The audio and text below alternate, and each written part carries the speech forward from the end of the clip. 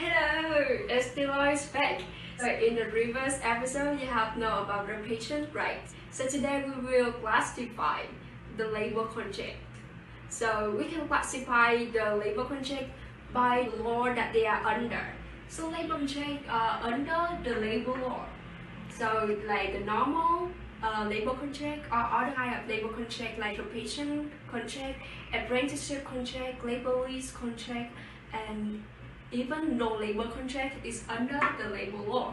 But there are other kinds of labor contracts which are under the other laws, such as the civil law, like collaboration contract, professional labor contract. Yeah, and there are some labor contracts which are under the commercial law.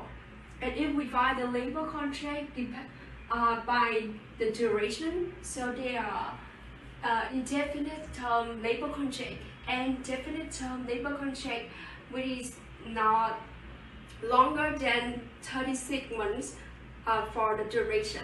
So that is how we will classify the labor contract. And if you want to know more about labor contract in Vietnam, like the content in the form, see you in the next episode.